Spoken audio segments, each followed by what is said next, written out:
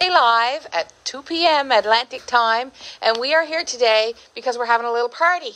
We're just having a little, I thought I might get up on the table and do a little jig, but it's kind of high. I don't know. I don't think I better. Do you guys think I should?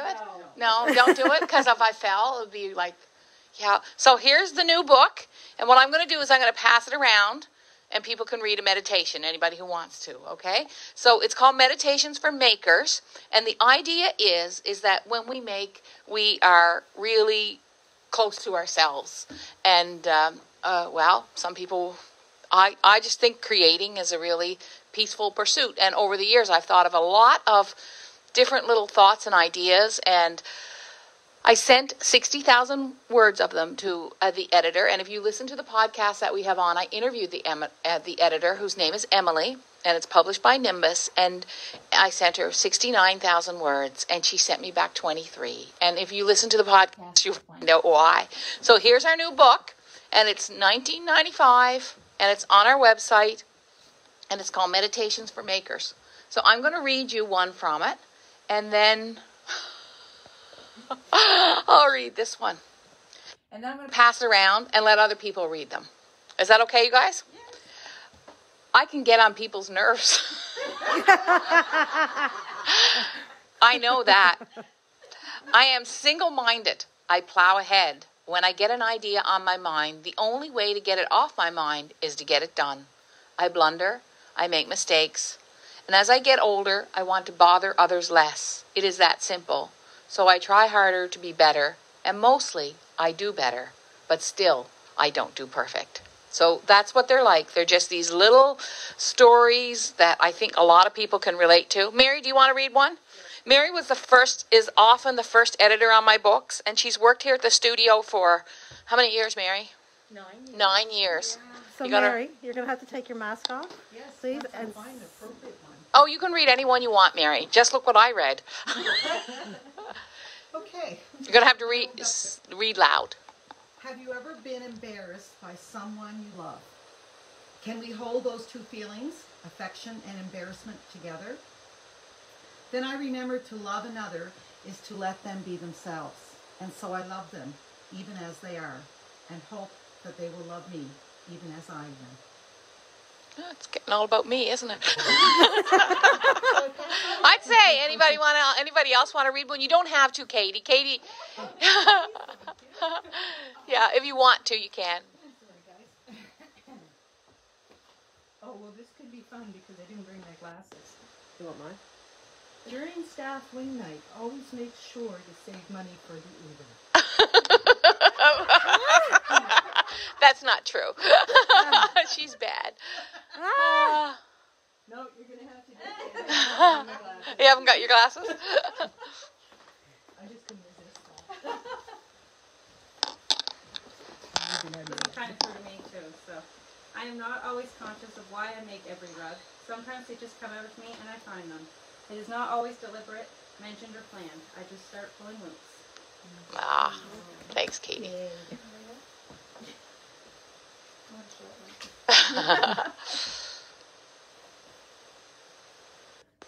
You're going to have to speak up, Catherine. Okay.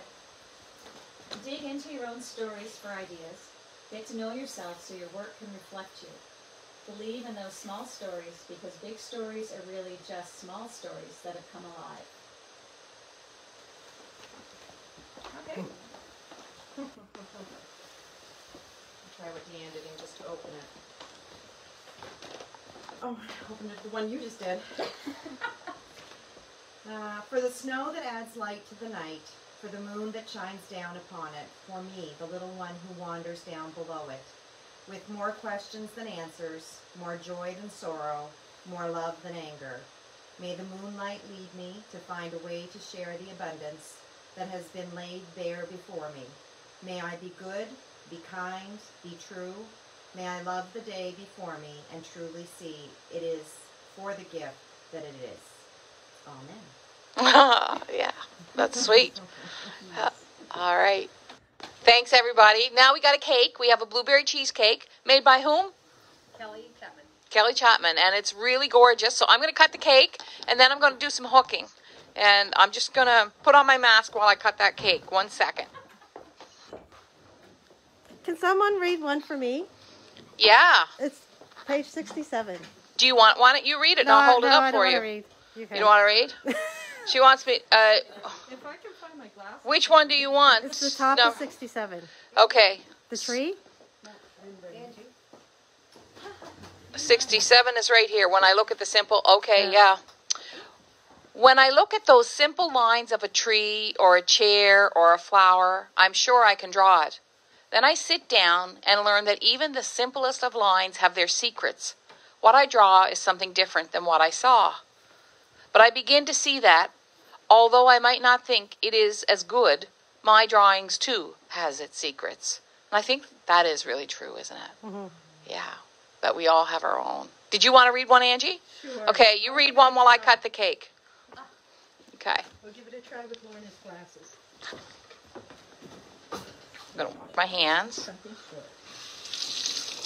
We practice these ancient things like weaving, knitting, rug making, and yet it is the newest technology that has brought us together in it and given these ancient things resurgent. How true is that? Yeah, just like what we're doing today. We're able to be together. And normally when I have a book launch, we have a big group of people. Like we have we invite the community and we say, come on in and have something good.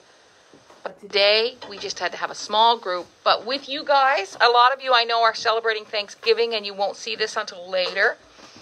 But with you guys today, because of technology, we're able to have you with us, and we're really thankful for technology. Even though sometimes we spend a whole day trying to get an app to work. Deanne, they're having a hard time with your mask. Okay, yeah. Well, I'll let someone else cut the cake because I don't want to cut the cake without my mask on. But let's get started eating it. We might as well. And I'm going to take you guys in and hook for a little bit. Joe wanted me to show a wool. So this is called Sunsets and Feels. And Greg dyed it yesterday. I don't want any icing on there. So I'm really happy with the book. It's a big thing to put out a book for me without rugs in it. That's Sunsets and Feels. And it's on the website now. It's hand-dyed. It's a big deal for me to put out a book without any rugs in it because usually I kind of stand behind my rugs and they're kind of, it's a kind of a safety net. So I'm excited to see this book go out. I wanted to personally thank Shelley Richardson. She ordered 5 copies the other day to give away as Christmas presents. And, okay, who could you guys give this to for Christmas, this book? My mother. Your mother, for sure. Yeah. She paints. Yeah. She doesn't hook rugs, but she paints. Who could you give it to? I have a friend who's very creative, and she would enjoy it. She would enjoy it. How about you, Katie? Can you think of anyone? My mother. Your mother, for sure. I agree. Your mother. I'm not going to say because they're watching. Okay. All right. What about you, Lorna? Who could you give this to for Christmas? My sister. You're- She's really starting to get back into her creativity. Yeah, Gail would love it. So it's for everybody. It's not just for people who hook rugs. Remember that. So I just wanted to say thank you, and I wanted to say thank you to Emily, and if you want who edited the book with me, because I think it is a really better book at 21,000 words, and I didn't like it at first. I didn't like that she took out all those words. It's sort of like what do you mean? But then you sort of realize that sometimes, you don't need to say things 3 or 4 different times in 3 or 4 different ways. You can just bring it right down to what it is. And I'll read a couple more meditations when we wrap it up today. But first of all, I want to do 2 things. I want to let these beautiful people eat their cake. And I want to go in here and I want to show you how we decided on a kit. And I want to show you the rugs that I'm working on now. So Shelley said you made her cry, and she's happy to give them as gifts. Isn't that nice? Thank you. But it's really, I notice every order that comes in. I look and I do notice. And when someone says, I believe in her, that people will like that as a gift. That makes me feel really good. So we had all of these little rugs that we were deciding on. And so we put these up on the website. And they're available now. These 2 are available as patterns. And you can make a kit out of them if you want. You can make a kit out of them if you want. So you can just get the pattern. And then we were really having a hard time deciding. So what happened was, at first we thought we were going to do the cat. But then, I don't know. Did you notice what I did with the cat? I made a change on there. Big change on that cat. Gray. I put the black in the outline instead of the pale yellow. I took the pale yellow out of there. And so what we've decided is that these will be 2 new kits. We're going to do, what's this one called, Angela? Was it Roses Still Bloom? The Roses Still Bloom. Right. I couldn't remember that even though I told you the whole story about it. And then this one is called Sheep in the Lavender Field, right? Sheep in the Lavender. Sheep in the Lavender. So these 2 will be, this one's up, but this one is going to be up tomorrow. We just made up the kits. I noticed Terry was down drawing them today. So come on in and I'll show you what I'm hooking on, because one of the things that I want to do is I want to make sure that I want a nice field kit. Like I want a beautiful kit that's a good size, but not as big as Grey Barn in the field. So this is how I do it. So I'm working on both of these, and this is like my favorite tree, and I think I'm going to put a blueberry field in here, and I think I'm going to do circles in the sky. But right now, I was walking up the road this morning, and I noticed there's so much wheat color and fawn colors on the side of the road. And so I'm just kind of hooking a field rug. And the other thing I notice now is that there are often kind of red berries standing out a lot. They're standing out and they're really beautiful. I'm excited to have the cheesecake. Are you guys? Yes. Lorna's taping for us, and so is Angela. And just be ready in a few months. We're going to be able to do these lives right from our website. We're going to be working on that, and we'll always share them on Facebook and stuff. But we're working on that, aren't we, Angela? We are trying to get them so that you can see them right on our website. So what I'm doing here is I'm just taking all the creams and just a mixture of whatever colors I had. Like you don't want them all the same, and sometimes you just want a little bit of this color or a little bit of that color. And I'm kind of doing branches, and I kind of see this rug as 7 acres. It's kind of like the land that I live on. I kind of feel like the land we live on, we're all renting, we're all just passing through. So curious minds are wondering what's behind the sheet out in the studio. Oh, are they? Are you wondering? Yeah, you noticed I did that, didn't you? We had our workshop yesterday, the last of our Zoom workshops. That was a great series, Angela. That was a lot of fun. That was a lot of fun. Great. They were great. We had I think there's only about 35 in the workshop yesterday, so it was really intimate kind of feeling. There were more people who were registered, but some people just watched the recordings of them. And I told them that what we've done is I did up 2 rugs for the online winter course, and I was trying to decide which one to do. And I recorded 2 courses, and I decided on one, and that's the one that I decided on. So I don't think we're going to try not to reveal that till, I don't know, January. So we'll just have to keep that piece of wool there and pin it up every week. Keep it hidden. I wonder if we'll forget. We could maybe take them down. Oh, that's getting too dark. It has this. The thing is when you're doing this, you got to keep it light in the foreground. I look forward to the day when we can just have a party here and invite 75 or 100 people and have the place sort of full. It will be fun again. That day will come. It's just not here yet. Can you mention the yarns that you're using for Marie? Sure. For what? Marie Van Berkel? These yarns? She's doing a similar rug, similar colors? I think Fossil Cliffs would work good for this. And I also used, this one was, it's a fleece artist yarn. And it's a 3-ply, a thick 3-ply fleece artist yarn. I forget the name of it. And then I used a kind of camel colored wool cloth, and I used a sari. Sorry, I don't always know all the names. So now the next thing I want to do is I want to go over to this tree. And I was thinking about outlining the tree in maybe a deep plum. And I want to, want to see what I got here.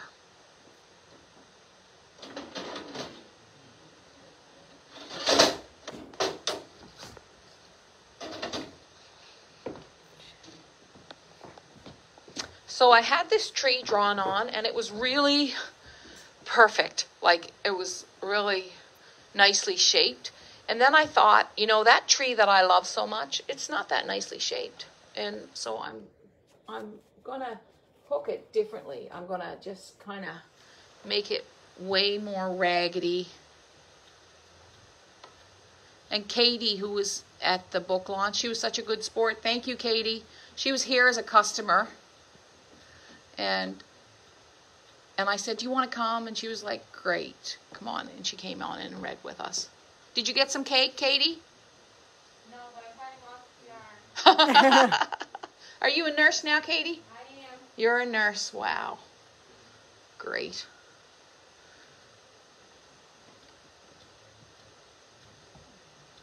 Would you like some cake? Katie? Sorry? Would you like a piece of cake? No, I'm good. I went out for lunch with my mother. Okay. So now I'm going to make this really raggedy. All my edges.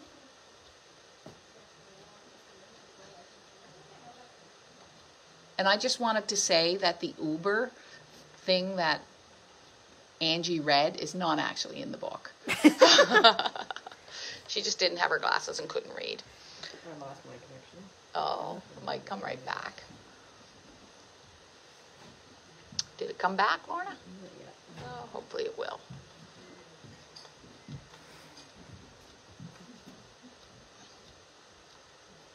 And that is a purple color you're using, isn't it, It's Deanne? quite plum, yeah.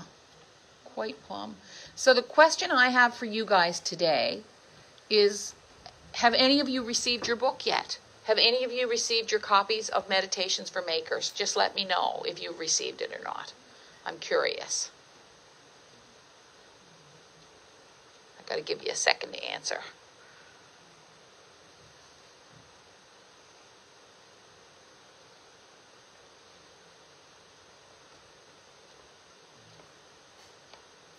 Karen Hawthorne, yes, I love it. Oh, good, Karen. That's what I'm looking for. Looking for praise. Good. Joyce, sure did. Great. Sherry Peterson, I got my book. Good. Jane Smith, yes, love it. Excellent. Crystal Ham, I have. Wait, Paula, yes. great. Lorna, were you able to get reconnected? Yeah. Awesome. Ann Bird from Kentucky got hers. Oh, Ann, you got it all the way down Kentucky so far, and you're here. What are you cooking today, Ann? Are you cooking? Do we have lots of Americans here? Got the turkey in the oven? What are you cooking today, Ann? Are you cooking a turkey? I just called my sister to wish her a happy Thanksgiving because she lives in the States. She's been really busy with her Etsy shop. Do you loosen your patterns on the Shedicam frame when you're not hooking? No, I do not. I just keep it taut all the time. Yeah. Someone was concerned about whether it stretches it. I don't find that it does. I've never had any trouble with that. So now I've got this all, now it looks better to me. Like it's all raggedy, rugged, I love all these raggedy lines.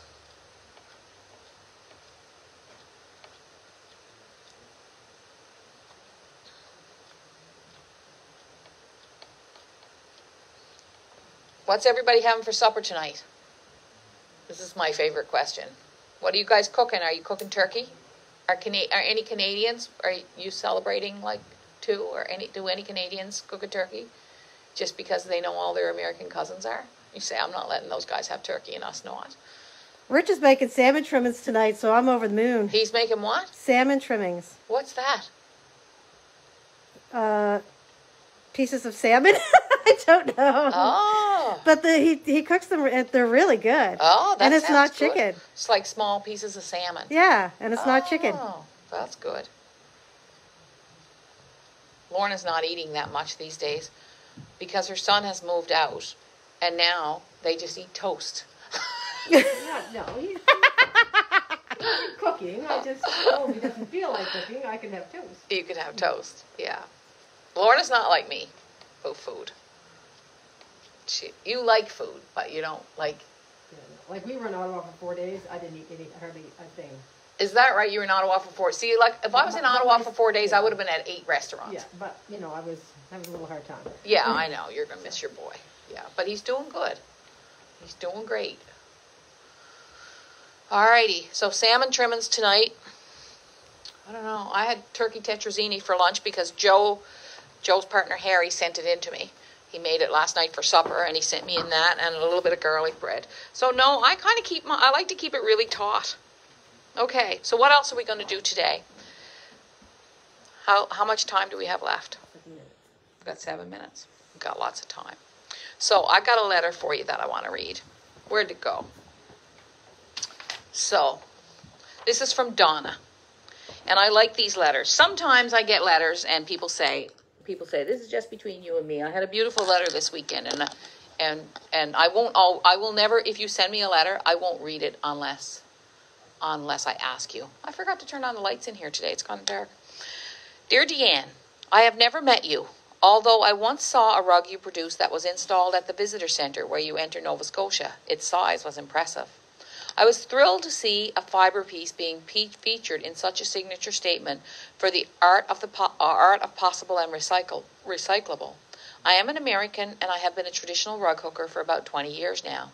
Before that, I was always attracted to fiber through weaving, basket coiling, and even latch hooking back in the day. Because some of my husband's people are Nova Scotians from Scotch Village, the Lockharts and the Salters, and have a long tradition of utilitarian mat making in the winter months.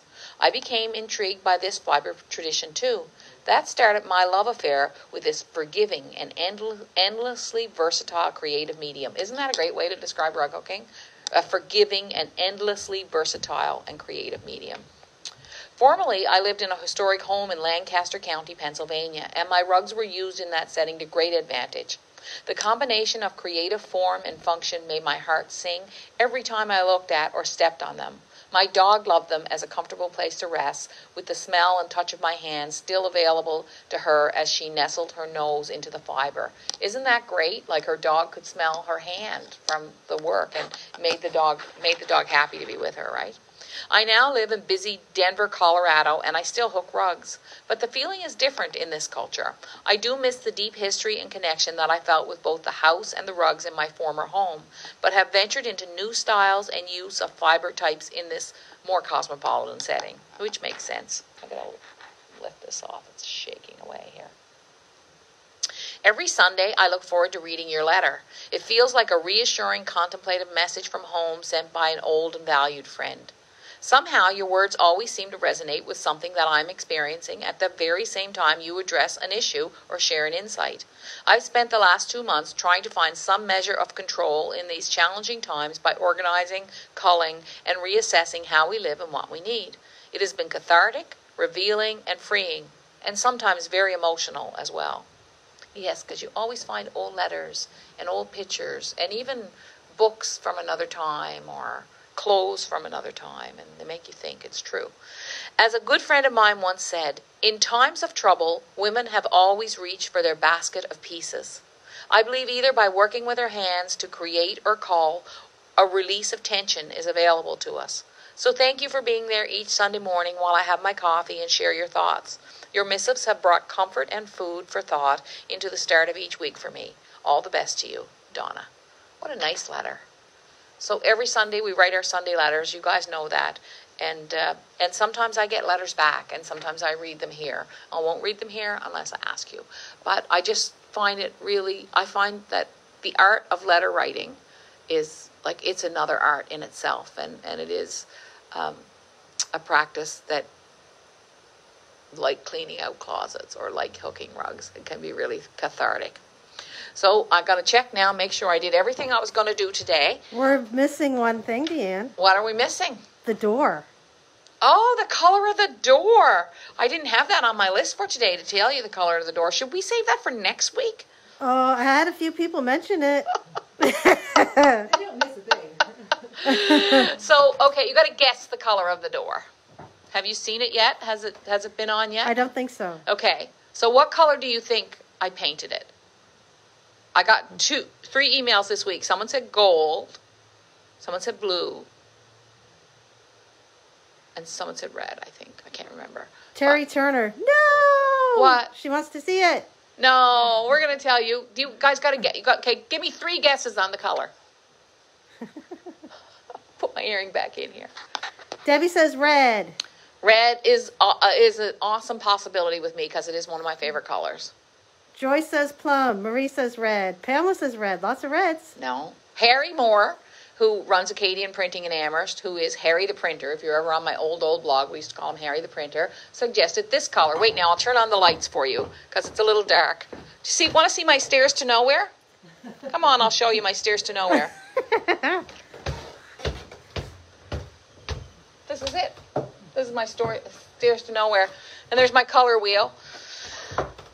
Okay, up there where I never see it. So the door is... It's light blue. It's kind of a blue-green if you really look at it. But it's kind of it doesn't look very blue-green today. Kind of an aqua blue-green color. And I have touches of that color around here. Harry suggested it and I went with it. And then after I went with it, I realized, like, I have this little picture of myself and my neighbors, the Pomeroys, when I was a kid, right there, that one of them brought me.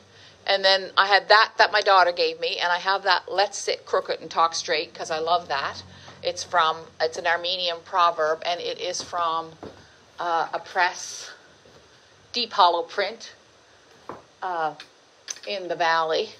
And that's the color I went, and I also painted my bookcase. And because my bookcase was really dark, and I want to renovate a little bit. Like I want a new chair, but my chair is perfect, so I'm not getting a new chair. So I painted this, and I painted the door, and it kept me busy. And I painted the legs of my chair black. So I spent a whole day doing that this week. So that tells you what I'm up to. Lorna said I had too much time on my hands. So now I think the next thing really is for me to read you a couple of meditations. Or maybe we'll have Robert read a meditation. Do you want to read a meditation, Robert? Do you want to read a meditation out of my book? No. Robert, That's the price for having cake. come on out, you guys. Robert, You all did? did you know I had a new book out? Yes, I just like to read it in private, though. Oh, you would? Yeah. Like I'm halfway through it, actually. Oh no, this is the last one. That's the last book that you're halfway through? Yeah, You're getting there. Yeah. Do you want to read one? No, I don't. No? Maybe you should read your... Let Mary read another one. She's She's a teacher. She read all day. Yeah, she is the teacher. Okay. You don't want to read any more? You read one. Did you read any? Oh, look, there's one about you, Robert. Oh, perfect. Okay.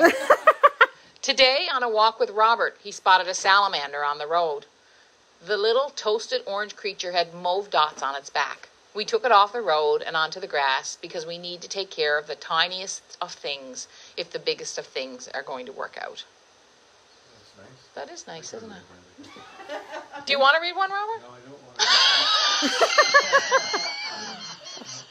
He just comes for cake. I just came for the cheesecake. You just came for the cheesecake? Yeah. You didn't even know it was a book launch. No. No. Didn't tell Lord Look, did you show the cake? I did. It's so good. Do you want to take a bite and tell them how good it Kelly is? Chapman. Yeah. Isn't it good? If anybody wants a cake, call Kelly. I don't know. Are they allowed? I don't know how much she does it, but I mean, she just makes beautiful cheesecakes. She So does. I have no idea. She does This it is a the lot. Does it a third lot. time we've had her cheesecake. It's I'm awesome. going to go walk by upstairs and see if I can get through without somebody taking it on. I'll be probably back for another one. Okay. See you, Robert. That's my cameo. Bye-bye. Take care. See you guys. Next week we'll do lots of hooking. And I hope that our American friends have a beautiful Thanksgiving day, that your dinner is good, that your gravy's not lumpy, and that everything is that your family's there and that no one throws a mashed potato across the table. All that stuff, that everybody's happy and good and loving with each other, and that the food is good too. So take care, and God bless everybody. Happy Thanksgiving to our American cousins and friends. Let's And eat cake. family, and let's eat cake. You're eating turkey, we're eating cake. See ya, guys.